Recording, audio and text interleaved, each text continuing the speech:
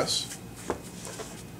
And that will not come off. This is a temporary tattoo. By temporary, the company line, it lasts about a week to 10 days.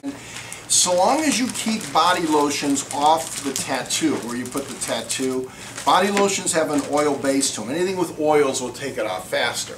So to start this, you want to take the oils off the skin where you're putting the tattoo. What takes oils off the skin? Remember? Alcohol. It also has 3 layers to it. The bottom layer is paper, the middle layer is rubber, the outside layer is plastic. So what you need to do is remove the paper layer from the rubber and the plastic, set it onto the area that we just took the oils off, press down, don't break the arm, but press down on it. Take your nail, rub over the entire area of the stencil, and then you need to remove the plastic without the rubber. In order to do that, you don't pull it, you peel it back like this, very gently. Just peel it off like this.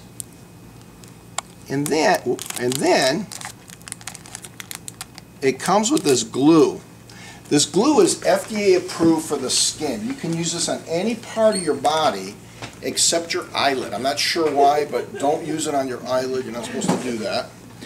And it is hypoallergenic. You want to fill in the entire area of the stencil wherever you see the skin exposed.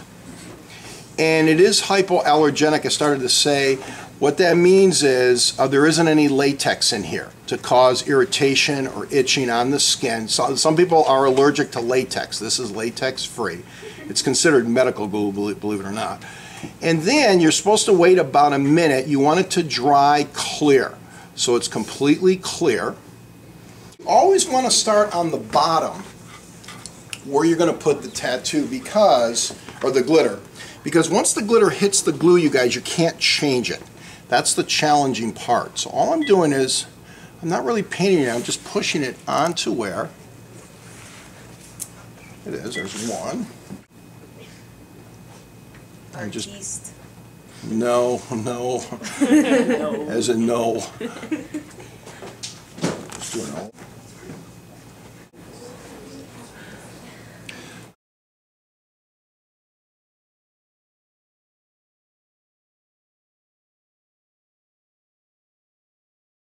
You just take it off in all different directions like this. And you just clean it up. This. And that will not come off. What about when she showers? No, soap and water does not take it off. The only is cosmetic glitter. Cosmetic means the pieces are very, very tiny. So I can take my finger, I can jam it in here. It's not going to cut my skin. Be careful. Don't mix this glitter up with glitter you buy at a hobby shop, you guys, for what do you call arts and crafts. Those pieces are very big. That could potentially cut your skin. Only use cosmetic glitter. You can use this on nails. You put the base coat on, the glitter on, the top coat over it. It does work on nails. As well as, I haven't seen this, but some teachers have used it. You can mix it with the powders. It is small enough to mix with the powders, which is cool. All these stencils is $3. One of these tubes of glitter will fill on average of about 75 of these stencils. So it goes a long way.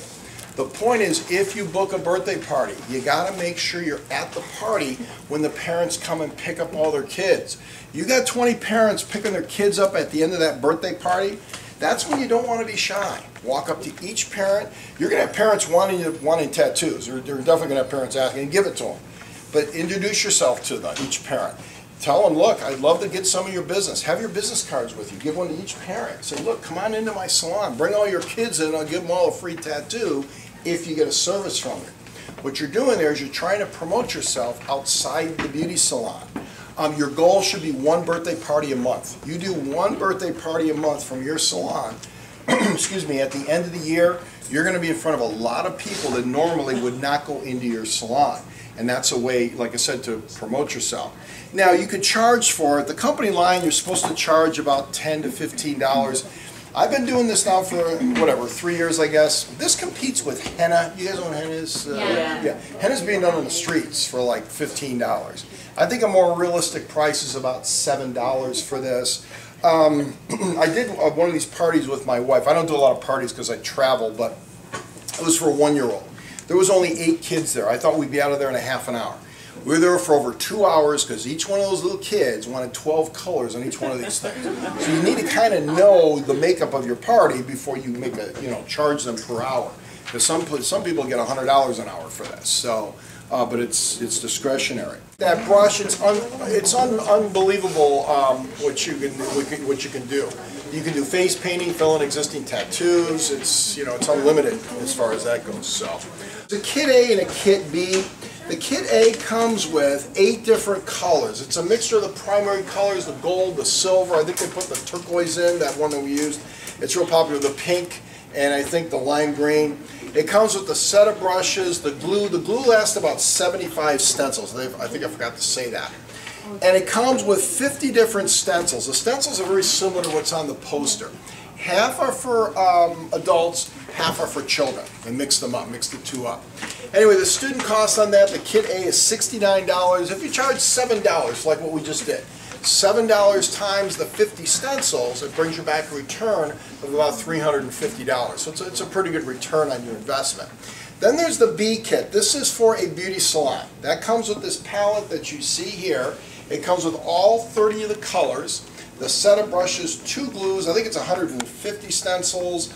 The student cost on that is $179. If you charge $7 times 150 stencils, it brings you back a return of a little over $1,000, so it's a bigger return.